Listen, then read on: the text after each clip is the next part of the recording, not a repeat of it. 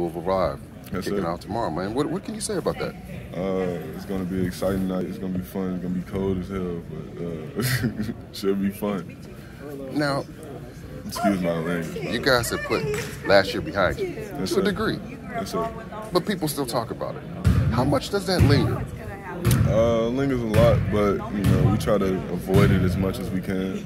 If they have any questions, we could tell them whatever because, it's over now. So focus on the new season, worried about new coaching staff, or worried about a new team. So we don't really got nothing to worry about no more.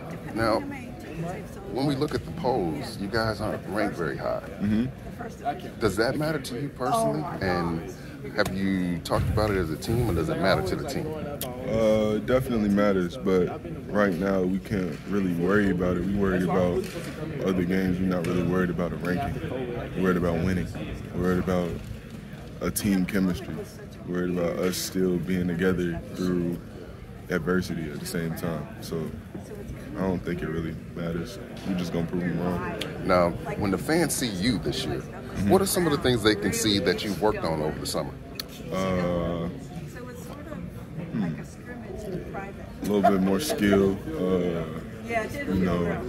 Me flying through the sky.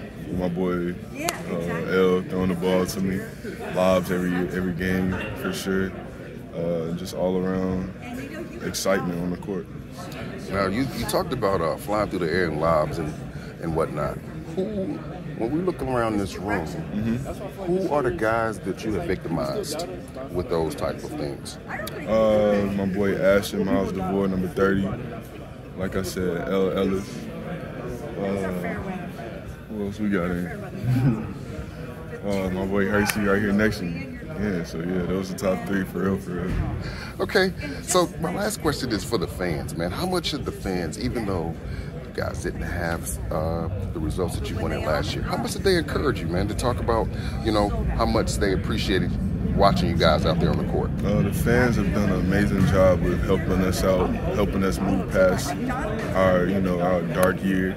But, like I said before, they just got to see us this year and just have fun with us.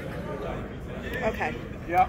The coach talked about how hard the practices are, and that it's kind of bringing you all out of your comfort zone. Yes, ma'am. Why don't you talk about that? And how are you dealing with it? The practices have definitely brought me out of my comfort zone a lot. They've been tough here and there, but as a team, we got to come together and just stick together and bring each other up and not down. Just keep pushing every day. How has the practices been better for you as your skill level?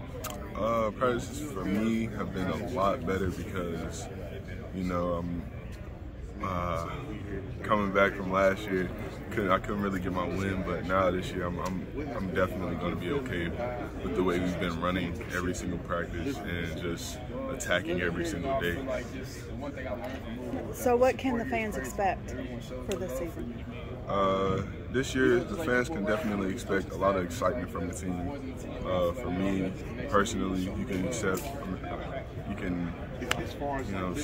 see a lot of growth in my game, and a lot of my teammates. A lot of them are growing up and just had a lot of patience just to get this year started.